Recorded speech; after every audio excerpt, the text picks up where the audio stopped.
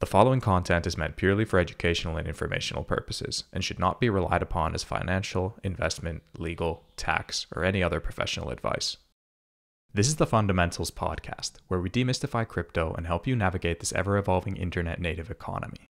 In this episode, we're joined by Devin Walsh, co-founder of the Uniswap Foundation. Together, we dive into the Uniswap ecosystem, discussing the foundation's mission, its short and long-term goals, and how the Uniswap Foundation is allocating capital via grants to support the growth of Uniswap as a developer platform. We speak about the significance of Uniswap V4 and hooks as the protocol pushes forward in becoming the liquidity layer of the internet. We address the current state of Uniswap's decentralization and explore the composition and recent developments related to Uniswap's key stakeholders, so developers, LPs, traders, token holders, and delegates. Finally, we conclude with Devin's insights on Uniswap's responses to regulatory challenges and its vision for the future. Tune in for a deep dive into the fundamentals of Uniswap. Hey, Devin, welcome to the Fundamentals podcast. It is great to have you on. Thanks for having me. I'm excited to be here. Likewise, as you mentioned right before I clicked the recording button, that so much focus around Uniswap is around Uniswap Labs. But outside of that, it is such a thriving ecosystem that it's going to be great to get to learn a bit more about Uniswap Foundation and also everything else that's going on within that ecosystem. So before we start diving into the details, it would be awesome if you could just quickly explain to anyone not yet familiar what the Uniswap Foundation is, its purpose, and how it fits into this thriving Uniswap ecosystem. Sure. So thank you again for having me. Excited to be here to talk about all of the things that the foundation has been up to until today and how we're thinking about the future. The foundation, for folks who are listening who aren't already aware, is a nonprofit, specifically a grant-making nonprofit that I co-founded with my co-founder, Ken Ng, in the summer of 2022. So about a year and a half ago or so. And we founded it because we both saw, both in my position as chief of staff at Uniswap Labs, where I took on the role as an ecosystem liaison, working with builders and delegates in the ecosystem, and Ken, in his position as the leader and founder of the Uniswap Grants Program, saw early success of programs like the Grants Program and of builders and others in the ecosystem outside of labs, who were taking research projects and turning them into venture-backed startups, for instance. And we saw a much bigger opportunity to 100x the number of developers building on the protocol, to really broaden and increase the amount of support, both in terms of capital, but also, coordination, networking, support in, connecting those folks to other builders in the realm, to VCs, et cetera, to support them in their ability to build for the long term. So ultimately, we could see many successful builders and companies building on the protocol. And I think that really excited us from the perspective of further decentralizing the protocol. I think we're all in the space because we're excited about the idea of totally permissionless protocols and code that anyone can build on with commitments that they won't change. And seeing that fully through to its potential was a really cool idea and opportunity for us. So we founded the foundation with the goal to support and strengthen the Uniswap ecosystem a year and a half ago. We recently received an additional $30 million in grant-making capital to support us for the next 2 years. And that is where we're psyched. We have a lot of fun stuff on our roadmap. That is awesome. So the mission to support and build out the Uniswap ecosystem. To kind of summarize the goals, both short and long term, well, what would you say they are? Yeah, sure. So I think ultimately our mission, as stated, is to support and strengthen the Uniswap ecosystem. And you might say, okay, well, why? Who cares? What benefit do I get from that? Because Uniswap is a permissionless protocol, but also a stateful protocol where you have, liquidity is something that is of value to folks building on top of it, to swappers, et cetera. There are very strong network effects that are held within the protocol for each incremental project, builder, developer, researcher who builds a POC on top of the protocol, bringing in net new order flow to the protocol. And so building an ecosystem is not just something that sounds good and feels good and maybe feels, it is very philosophically aligned with this idea of, decentralization and in creating incredibly neutral protocols.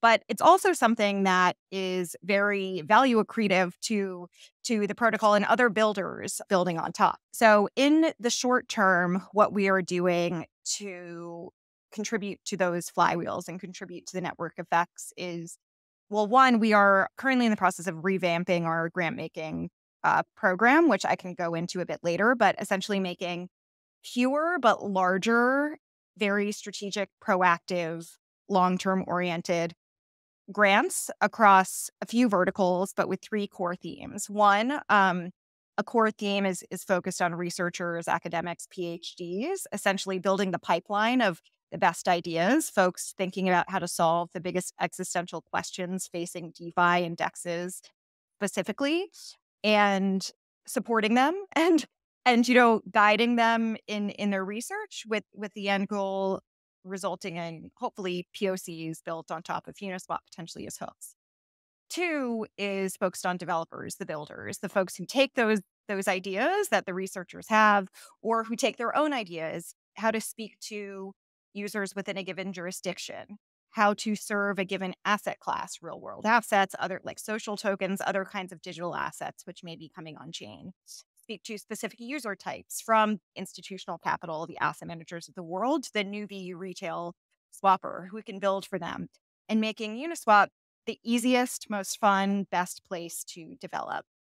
So those both, the idea there is that serving both of those kinds of users leads to one, they're very sticky.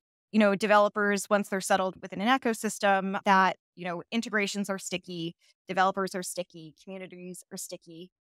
If successful, leads to net new order flow, which raises all boats, doesn't just benefit them, but actually contributes to increased TVL, more, depth of order books, or more TVL, less slippage to serve every other builder on the protocol. So I think that really excites us. And the third tenet is focused on governance, delegates, and why this is important is these are the folks who are kind of themselves long-term committed to the governance, literally, of the protocol. They set the cultural norms. They vote on how the treasury might be allocated or dispersed in the future. And I think serving those users, in my mind, I think, if the foundation in 5-10 years were to disappear, like these are the people who would come in and do the same things that we're doing today, really focused on the long-term support of the ecosystem. And those are the short-term goals, but I think that it kind of speaks to the long-term goals as well. And I think the TLDR there is we want to see multiple large, sustainable, successful businesses, programs, applications built on the protocol. Some of them will maybe be venture-backed. Some of them may be long-term grant funded. Some of them, may be side projects which take off. But seeing a wide swath of really successful developers and builders on the protocol is really our long-term North Star. That's amazing. And you mentioned you just received 30 million to help you achieve that North Star, which is also great. And because you're on the token terminal pod, I need to ask about financials. We're always interested in those. So, of that 30 million that you have now received, at a high level, could you speak a bit about your current expense structure and how these funds are being used? Sure. So we recently received through a governance proposal. So I think a core thing to call out here is we are directly funded by the Uniswap Treasury, and the decision to disperse funding to us was made by Uni token holders after reading a proposal that we wrote, which broke down our strategy, financials, roadmap, et cetera. The proposal was actually for approximately $46 million or so, which had about some buffer in it to account for potential price volatility of the Uni token. 30 million of that will be used for grant making over the next 2 years. So we plan to spend $10 to $15 million per year on grants. So may end up being a bit more than 2 years that this lasts. And the remainder, 13 million or so, after taking out the bit for price volatility, is focused on operational costs, with our biggest costs being our people and legal expenses, of course.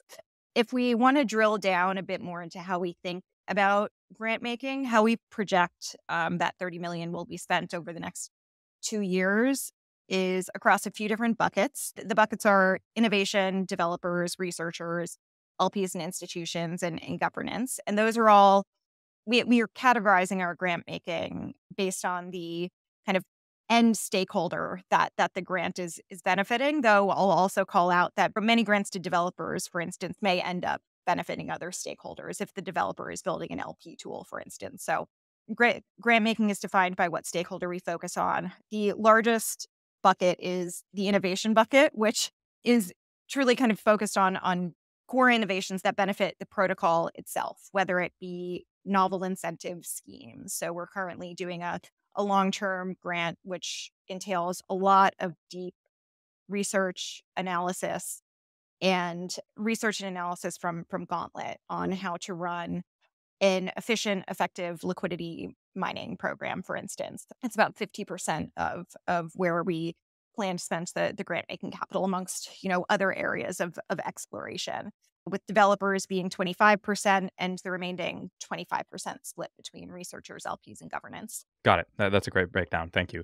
Now, kind of on the allocation of grants in getting new innovative projects to spawn out of the Uniswap ecosystem, how do you decide on what projects you kind of want to, or what kind of innovations you want to give grants to external teams to, compared to what initiatives you want to build in-house or partner closely with partners? If you think of those three options of granting an external party versus building in-house at Uniswap versus making a close partnership where it's like Uniswap collaboratively doing with something. How do you make a distinction between kind of these three approaches in innovating? That's a great question. One thing I'll call out first is that we actually do very little in-house. We have a relatively small team right now, 9 people. The way our team is structured is we have team leads across a number of different categories, which kind of map to those categories I just laid out in grant making. So a head of DevRel, head of governance, et cetera, head of growth who works on innovation and research. And they work with our grant making team, kind of like the core engine that drives our ability to make grants. And so how we think about, what we do best is build strong relationships with those stakeholders that we represent, with researchers, academics, PhDs, LPs, developers, delegates, learn what they need, build our own internal theses on where we can get the most bang for our buck return on the grant capital dispersed, which, are core KPIs that we often think about is net new organic order flow and volume, and net new developers building on the protocol for the long term, and building out kind of large strategic programs to achieve those goals. And so what I'm really excited about is this is a relatively recent shift in our grant making program. A big theme that I'll call out over the last year or so is we've really shifted from what the Uniswap grants program was, which is a program which kind of would take many applications from the community for grants that folks were interested in working on, and select kind of a grant to make out of that set. Over the last year, we've run a few iterations of more kind of like proactive is what we call it, kind of like proactive kind of grants through RFPs, requests for proposals, where we're learning from the community and translating that into grants we make ourselves. Because what we've learned is that, there are a lot of folks who want to contribute to grants and are actually looking for more guidance on what to build. They want to build what will be highest leverage for the community. And many of the applications UGP might have seen, there were many folks who kind of were guessing at what would be highest leverage. They're equally happy and excited to kind of work on the things that we've learned from our somewhat unique position within the space. And so the next iteration of our program, the large program that we're building, is something that we're really excited to launch more formally in Q1, where we're in the development stage right now, and I'm excited to see that.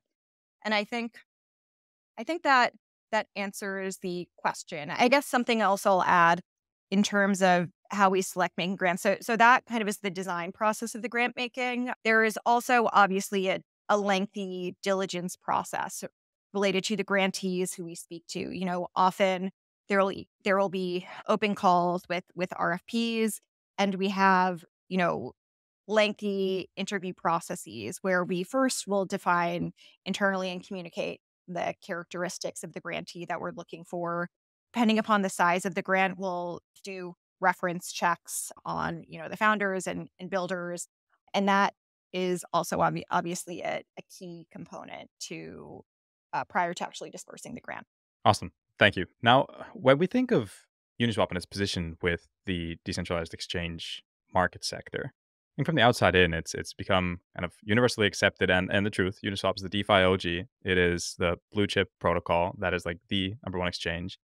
Internally, when you're thinking about how you're positioned in the market right now with competition increasing, etc., how would you describe the current state of the market and Uniswap's position within it from your point of view?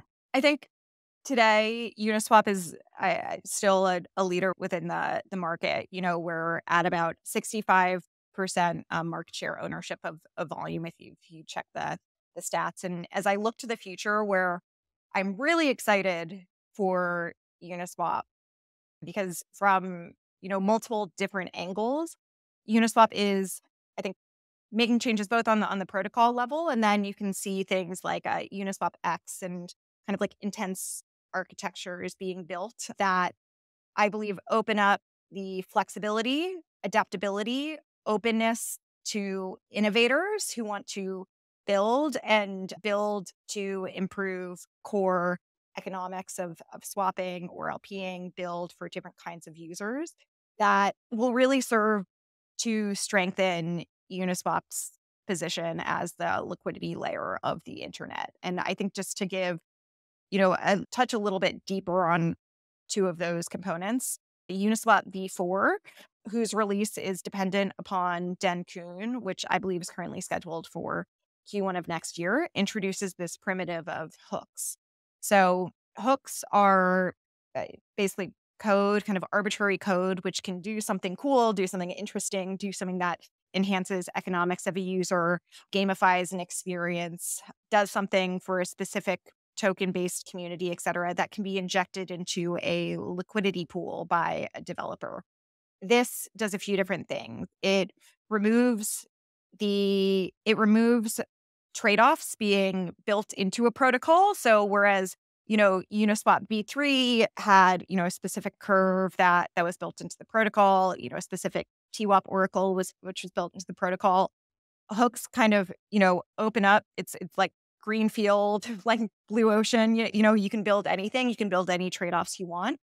It also turns developers into first-class citizens in the protocol in a way that I think will really enhance the network effects of the protocol, increase the stickiness of the protocol, and really turn it into a place where all liquidity kind of can, for all of those different user experiences and innovations that are built, can and will flow. And I think when you bring Intense into the mix, this kind of like new primitive, which serves to provide best execution to swappers, and think about how, maybe the next generation of Intense can become more composable with all the different hooks, which offer different kinds of user experiences. I think you get more complex kinds of swaps and transactions, which may be abstracted at the front end to swappers, but can potentially provide either truly like unique user experiences that aren't possible in the TradFi world at all, or are at minimum, more competitive or equally competitive, at least, to the kind of execution that you might see on TradFi sexes.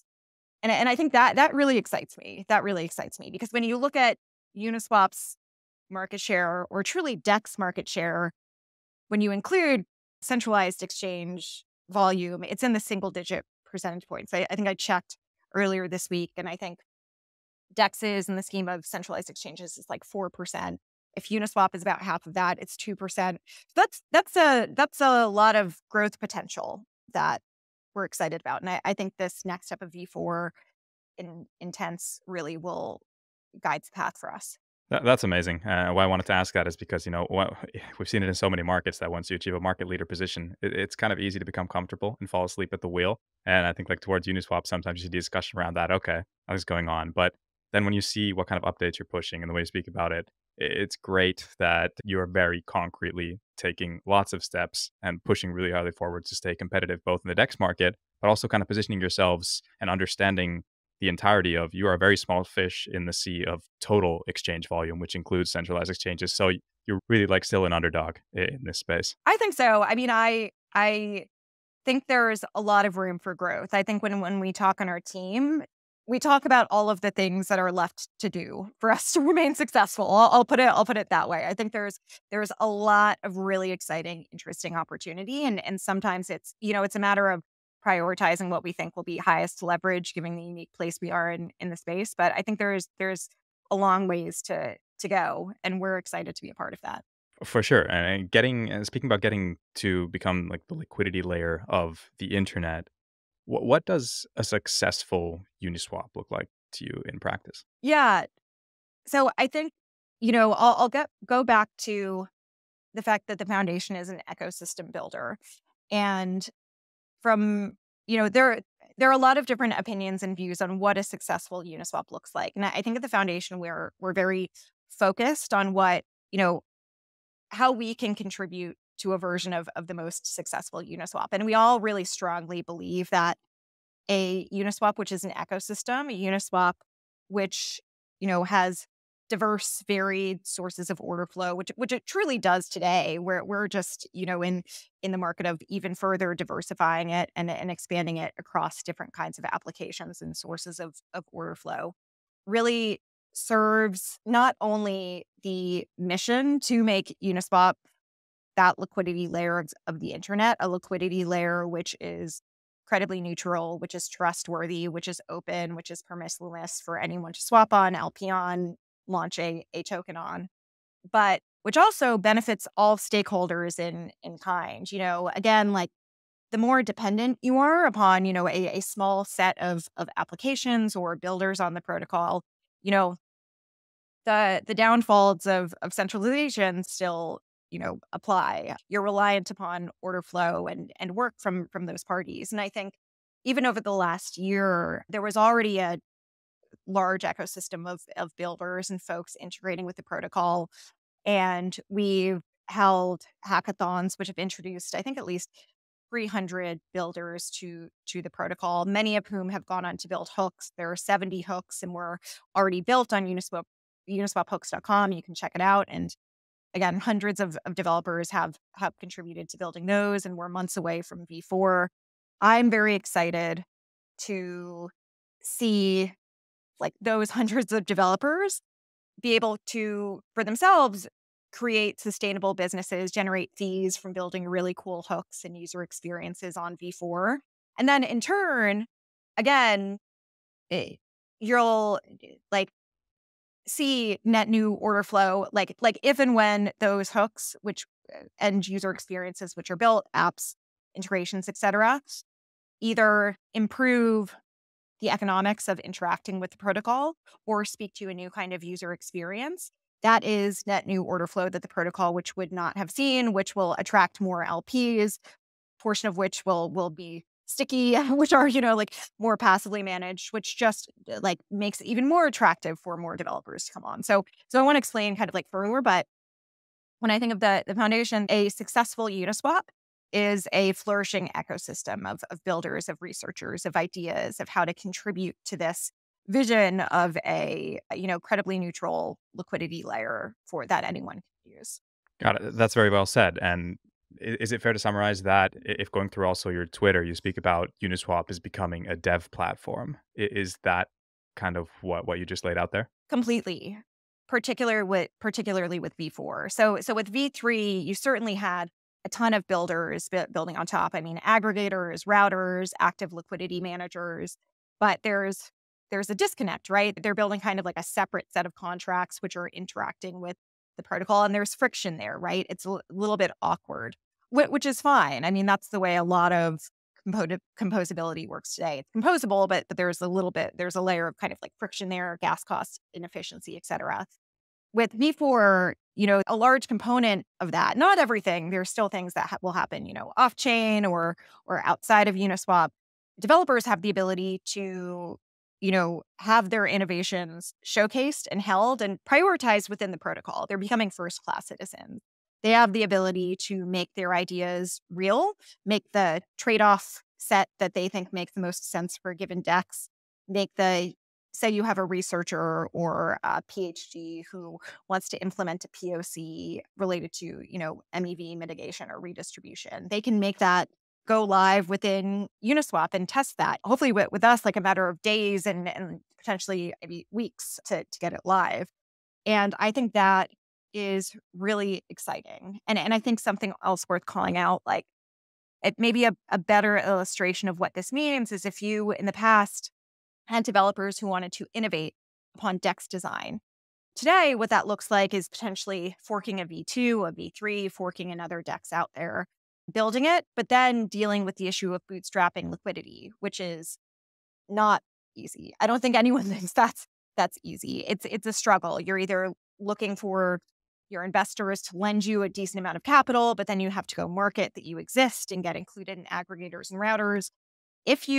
With V4, that same innovator, that same builder can implement their innovation in DEX design within a liquidity pool on Uniswap, where there's already a lot of liquidity bootstrap, and you're already potentially, included in some of these routers or intense-based systems. And obviously, still attracting liquidity is a big question that we're working through internally within our team. I think there's some really interesting work we can do there to set folks up for success, but that becomes a lot easier. That the friction of innovation becomes much easier for developers. And I think that is really exciting for us on the team. 100% agree. Now, next I want to move on to briefly speak a bit about the state of Uniswap's decentralization, because the actual reason why we're having this conversation right now and what sparked it was a tweet that we came across by a founder of another exchange that you had then responded to. And I'm paraphrasing here, but that tweet pretty much laid out that it's interesting to see that a lot of exchanges that started off more centralized have become over time relatively more decentralized, while more DeFi OGs, such as Uniswap, have started off more decentralized and over time become relatively more centralized. And you answered very well to that tweet in pretty long format that this is not true. It was very clear in your answer. And I wanted to have you on because the original tweet got quite a lot of engagement as well. So there obviously are people who think that way for some reason. So could you just here lay out the actual state of things in where Uniswap is in terms of decentralization and why it's not true that you have become more centralized over time? Yeah, thanks for teeing that off. So maybe I'll maybe start by saying, when we think about decentralization, what do we think about, and what are some of the things that we care most about? The things I care most about and think the most about are one, if we're distilling it kind of into one core thing, is who are the people who truly care about a given protocol and who care enough to, if everyone else building on it were to leave, would band together and ensure it adapts, it stays alive, will regroup, bring their friends to continue to work on it or build on it and support it. And so we're looking at builders, we're looking at delegates, we're looking at community members, we're looking at all of those folks together. And if you look at that, and this is where the Uniswap Foundation has focused a lot of its time over the last year or so, you look at V4 itself, the next version of the protocol that's coming out.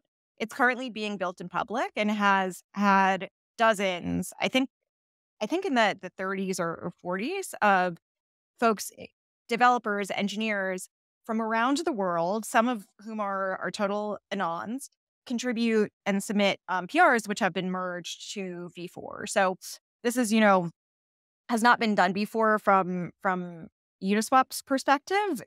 Previous versions were built, primarily by one team.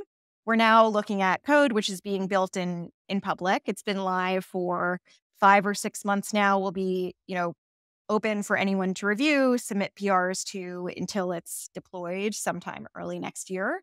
And I think that's really interesting and exciting and a push to be, further along the decentralization spectrum.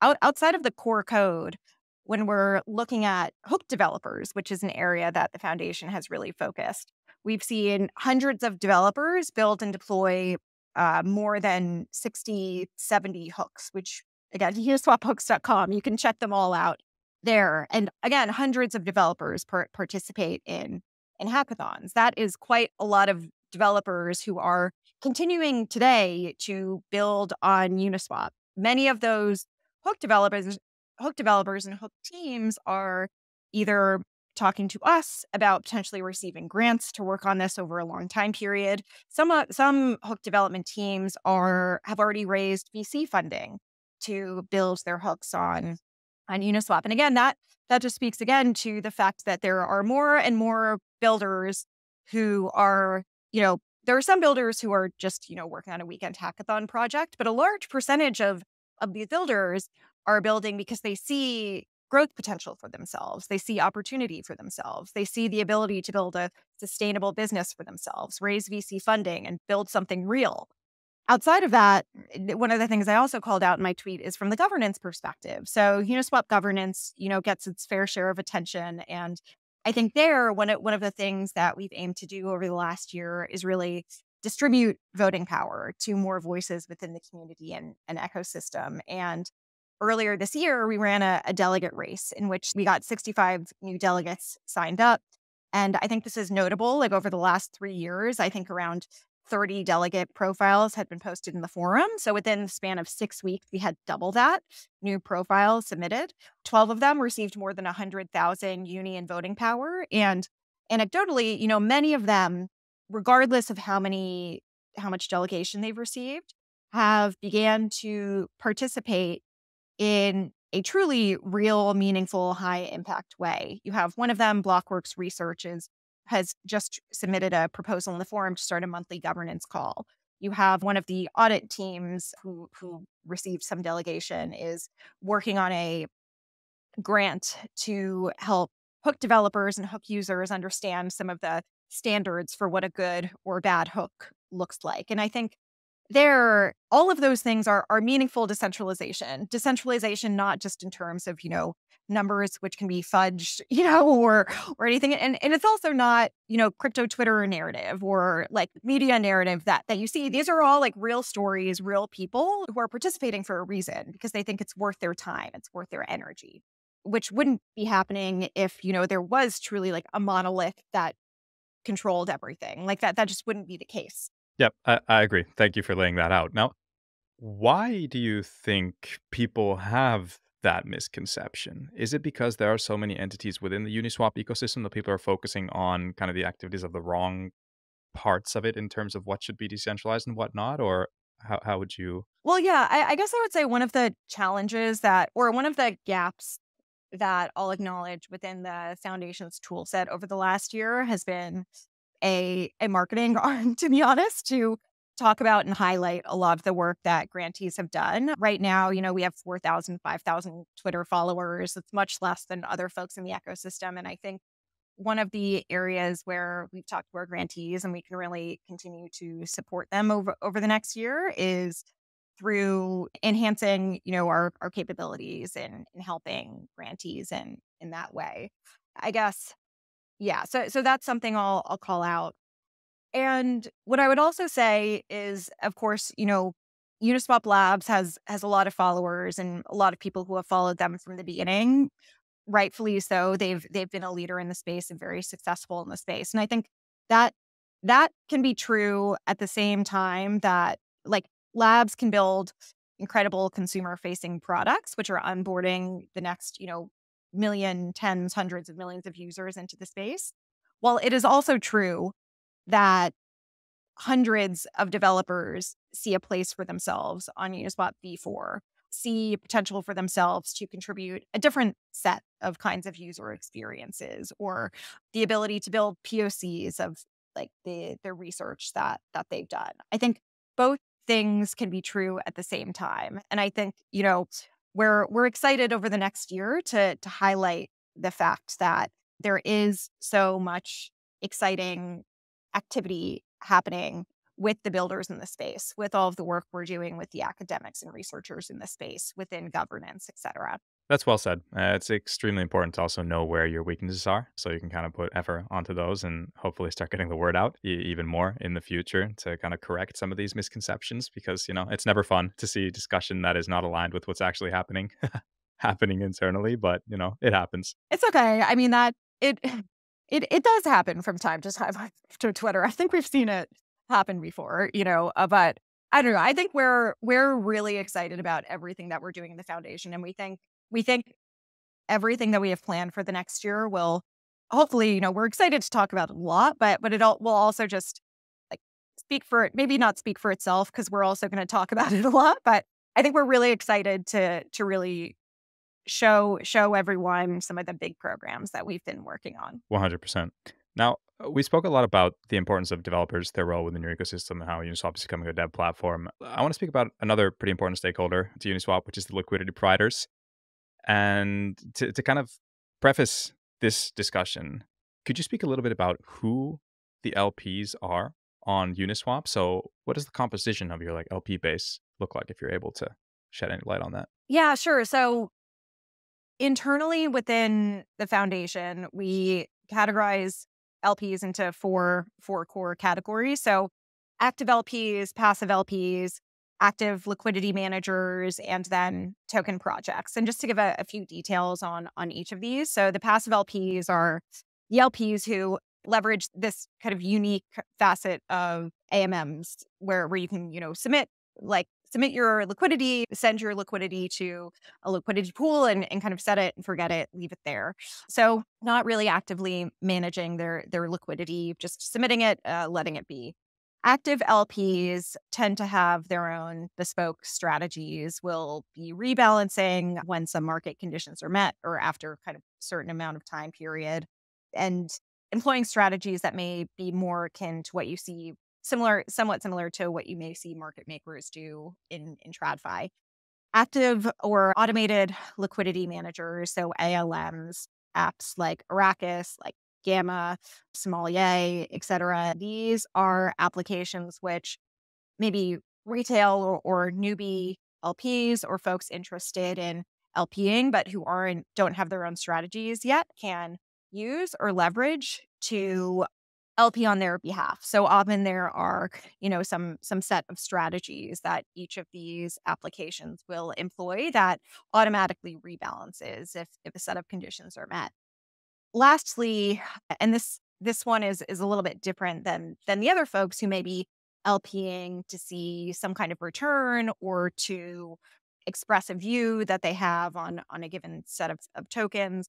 This is token projects. So these are, projects which launch and who want to see a stable price for their token in DEX markets, particularly, before for some of these projects, they may not automatically be listed on Coinbase or other exchanges, and they may want to ensure that there's liquidity for their token and that their token has a somewhat stable price. So you also see token projects themselves launching liquidity pools and managing liquidity. And here those are the objectives versus the objective being, to maybe generate a return more expressly. Got it.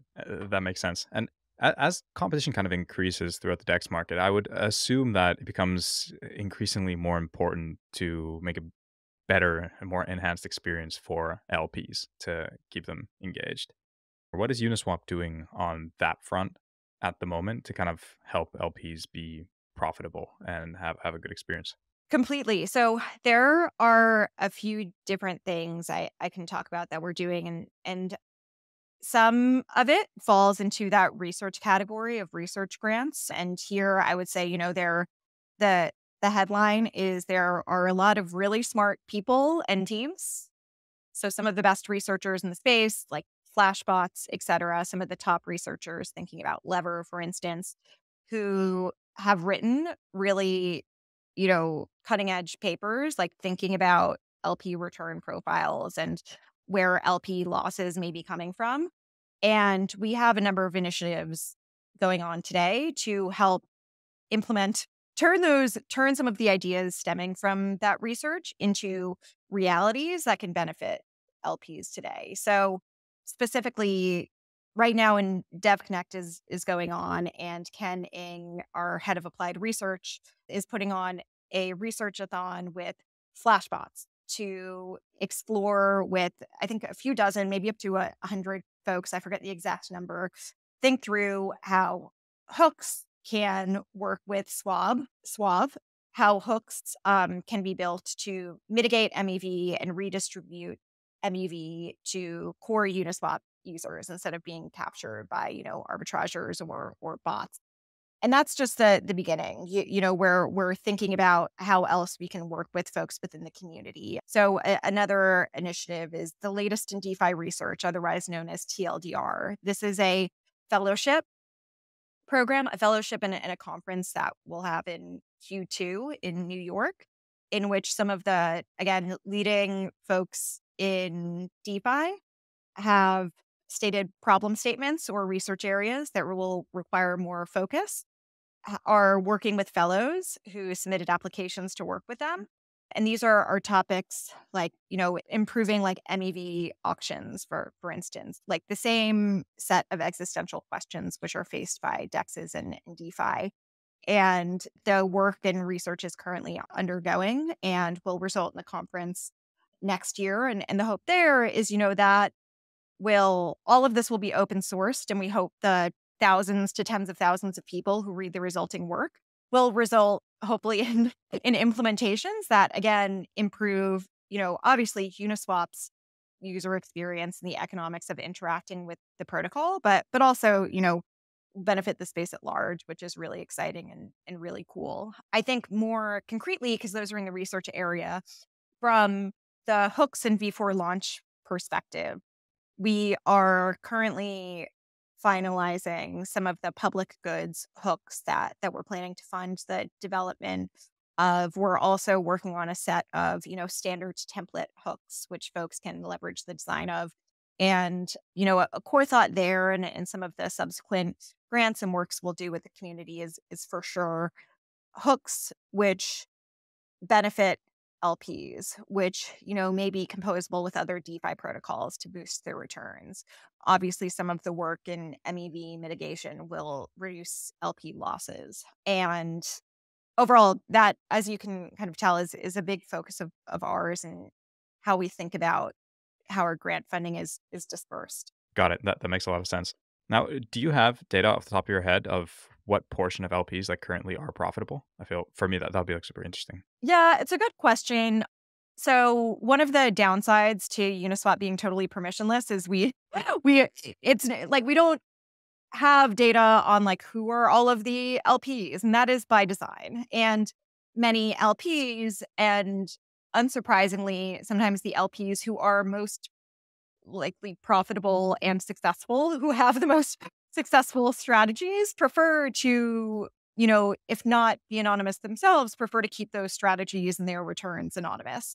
That being said, with the anonymity taken into account, we have a grantee right now who is working on an analysis of returns generated by some of the automated liquidity managers. And I can kind of like cite some of the preliminary statistics from that. I won't go into depth because it's still being finalized, and we'll release it over the next few months. And some of this may change as they're kind of like finalizing the research, so may be changed in the final version. But some of the initial statistics, looking at like on an aggregate level for ALMs that are managing liquidity contributing to stablecoin pools, you're seeing an APY of about around 2%.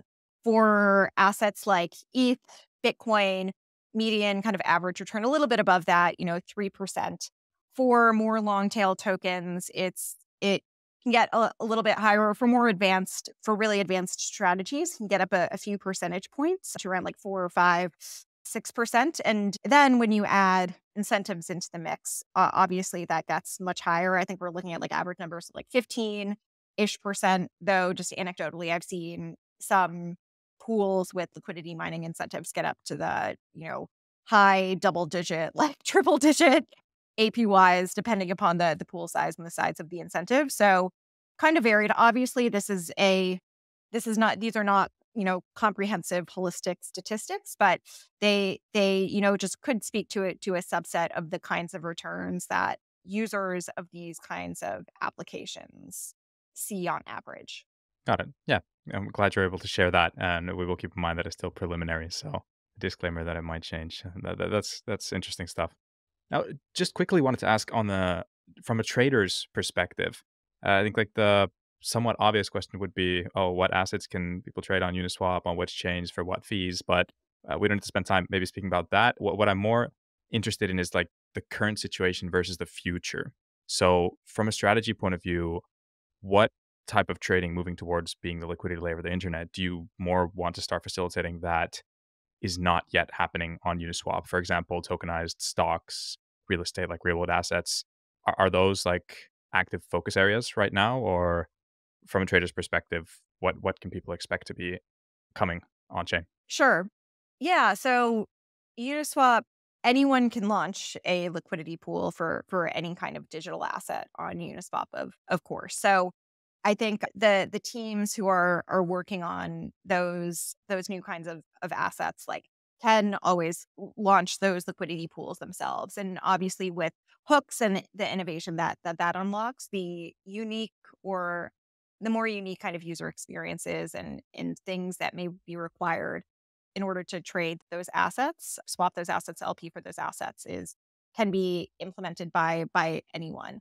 In terms of our focus area, really for at least the next 6 months, the focus is truly on providing the developer tooling and the basics, like the template that any builder may need to create a really positive, high impact user experience from the developer perspective and builder perspective. So in terms of, the kinds of use cases we're focused on, it is more focused on, improving the economics for LPs, generally providing other kinds of public goods hooks, which are generally needed by the space. And so as for the next 6 months, it's not a super high priority to focus on any specific use case. That being said, I think that the reason why we're focused on this for the next 6 months is that the teams who are working on those use cases will still be able to leverage a lot of the tooling, education, templates, scaffolding that we're building to build those things themselves. And that's, I think the work that we're doing right now, we hope will lead to that outcome of, just like exponential innovation, it just making it much easier for others who have good ideas to make those good ideas happen without us necessarily being overly didactic about what specifically is built at what time. Got it. Now, we covered the supply side, demand side as well. I think the third area I want to touch on quickly is like the token holder and their view on what they might be interested in. First question there would be kind of similar to your LP base. Who are the current uni holders? Can you describe the composition of your cap table? Yeah. So again, like permissionlessness, anonymity, all of these things, like it's not possible by design to have like a complete picture of what this looks like, but I can talk through what, the things we do know. There are around 370,000 Uni token holders, and 34,000 Uni token holders have voted, which is like a pretty decent percentage, I would say, actually. I was reviewing that recently and I was kind of surprised at how high that was. In terms of the breakdown of delegates in the space, there are, of course, some investors, and that's, a delegate type that a lot of folks like to focus on. I want to focus on some of the other kinds of delegates that we've seen, particularly emerge over the last year. We've got many community members and builders within the community who have gained a lot of delegation over the last year, particularly through the delegate race. So Arrakis and Gamma, two ALMs, OtterSec, which is an auditor who's been really involved in some projects that the foundation has put on over the last year. Professor Guillaume Lambert, who's a founder of Panoptic, which is a grant recipient from UGP, which is, since raised VC funding. Blockworks as well. There are professional delegates. So Monet Supply and Mika and Timu, two kind of delegates who are also really active in Maker and a few other ecosystems. GFX Labs, which is a kind of professional delegate, but also builder within the ecosystem. University blockchain clubs, other folks who exist within the crypto space. So She256, L2B, and those aren't all of the delegate types. And you can if you're interested in seeing more kinds of delegates, particularly delegates who are open for more delegation, we built out a platform that's very focused on enhancing the delegate-delegator relationship this past year called Uniswap Agora. And if you go to vote.uniswapfoundation.org, you can check out all of these delegates, look at their voting history, learn more about them. Why do they want to be involved in Uniswap? And I'm actually glad you kind of pivoted that to speak more about delegates, because when we think of like traditional companies, the cap table is somewhat important to analyze from an investor's perspective. But then again, in crypto, it's much more important to understand who the delegates are. Yeah, this is not a cap table, to be clear. Yeah, or I wouldn't use that. I wouldn't use that term. This is definitely not. It's much more important to understand who the delegates are, how they voted, what kind of their goals are for pushing it forward. Now, another question, finally, on the token holder part, what I think people are quite interested in, if we think about just the Uni token and risk associated with holding that, how would you define the biggest risks faced by Uniswap on the market right now? One of the areas that the foundation has been focused on, as have many key players in the space, has of course been on the regulatory risk and particularly some of the proposals which have been made by some agencies over the last year. And in reviewing some of the proposals, specifically some of the ones that the foundation has submitted comment letters on, and these are the SEC proposal to change the definition of broker, and the more recent IRS proposal that would potentially put at risk protocols to have to submit informational reporting to the IRS. I think what is lost in some of these proposals is truly some of the basics on decentralization. I've been talking for almost an hour now on all of the different kinds of stakeholders and contributors who are working on top of and contributing to Uniswap. I think it's really clear and obvious to me that there's no one thing that is really like, even if someone wanted to be the thing that controlled the protocol, it wouldn't be possible, particularly looking at Uniswap's makeup and seeing it's not upgradable. It is governance minimized. And I think the reason why we submitted comment letters, like a common theme across the two we've submitted thus far, is explaining that, is explaining not only the technological and infrastructural basics that mitigate or mean that there is no controller and it is technologically and infrastructurally not possible for that to exist, and also highlighting the truth that there are these hundreds of contributors to the protocol, and hopefully what we're doing something to educate these agencies on how these things exist. We're not against common sense regulation that protects consumers, but the regulation must also recognize the benefits of this technology. The fact that, in many ways, consumer protection is baked into the protocol. We know the rules, we know how it works, and it cannot be changed. It cannot be changed by design because there is no one can update it or upgrade it. Recognizing the benefits of this rather than not understanding it and trying to regulate it away and try to make it work like broken systems that have been around for decades isn't the right way. And so while we, as many others in the space would say, some of these regulations are a threat to the space, we and many other, I think, really good faith actors are writing these letters and to try to communicate this to folks at these agencies. 100%. There is an unlimited amount of education to be done, but I am very glad that you are doing it. I really enjoyed this last hour. I think that was actually a pretty good note to end on here as well, that it's a never-ending process, but I hope that this shed quite a lot of light to listeners on what is happening within the Uniswap ecosystem and how you guys are contributing to the growth of the broader DeFi ecosystem, not just Uniswap. But yeah, amazing stuff.